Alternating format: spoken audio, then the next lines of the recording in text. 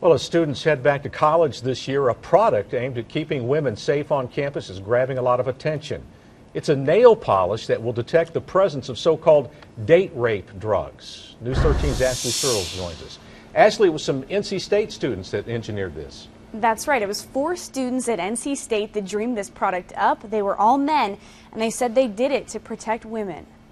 If your drink has been contaminated by a date rape drug or any kind of drug that could harm you or make you, lose your memory, your nail polish will change certain colors depending on what it is and how the chemical reactions work. Designed with college co-eds in mind. But I'm very careful with my drink. But if you happen to, one instance not be careful and something very bad could happen, I think it's good to have that, sense of security. The nail polish line Undercover Colors has been dreamed up by North Carolina college students. You put it on, you go out, you stir it in your drink, and you know if you're safe. I think that's very smart because you have it on you at all times, and it's not something that you have to carry with you.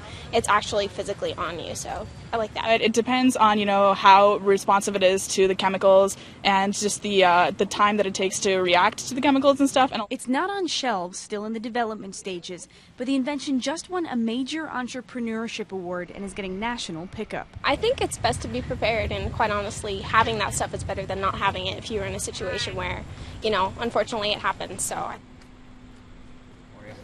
About this polish and when it could possibly hit shelves, you can head to our website at WLOS.com.